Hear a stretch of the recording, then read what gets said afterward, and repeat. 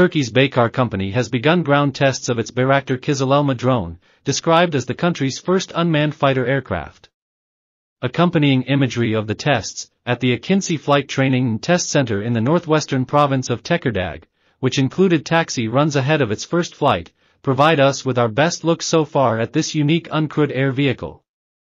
This would appear to be aimed at a range of combat roles and which is also supposedly being developed for operations from aircraft. The Kizilelma, meaning red apple in Turkish, has been developed by Baykar, which is responsible for the Bayraktar TB2 that has seen notable combat success in the hands of Azerbaijan and Ukraine, as well as the larger Bayraktar Akinci.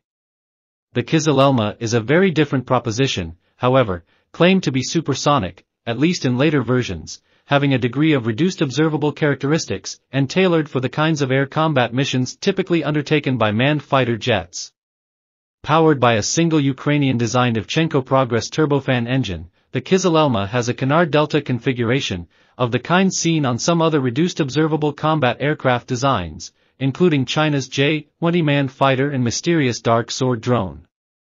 The use of canards is a trade-off between low observability and maneuverability, although some measures can be taken to limit their impact on radar signature. The tail surfaces consist of canted vertical stabilizers. According to the technical requirements, the Kizilelma should have an endurance of 5 to 6 hours, a combat radius of 500 nautical miles, and a service ceiling of 35,000 feet. Maximum takeoff weight is 13,228 pounds, including a payload of 3,306 pounds.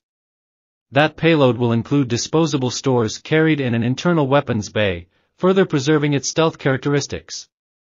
Weapons are likely to include examples of the wide range of air-to-ground precision munitions and air-to-air missiles developed by Turkish industry.